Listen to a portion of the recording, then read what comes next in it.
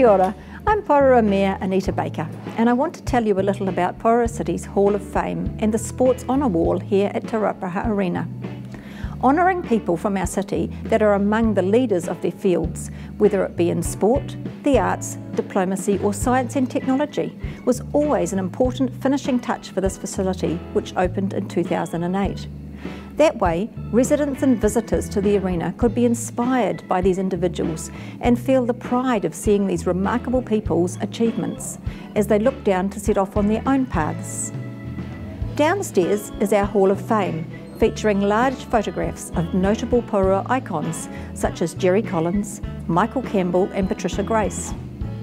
Upstairs on the mezzanine floor, we have screens that show off our senior New Zealand representatives in a wide range of sporting endeavours, including barefoot water skiing, netball, basketball, rugby sevens and softball. My goodness, we have a lot of softballers. Celebrating our people's significant achievements in our Hall of Fame and Sports Honours Wall is something we need our city's assistance with. I invite you to visit the Hall of Fame nomination page on the Council's website and nominate those notable people and their achievements for consideration to be inducted into Porirua City's Hall of Fame.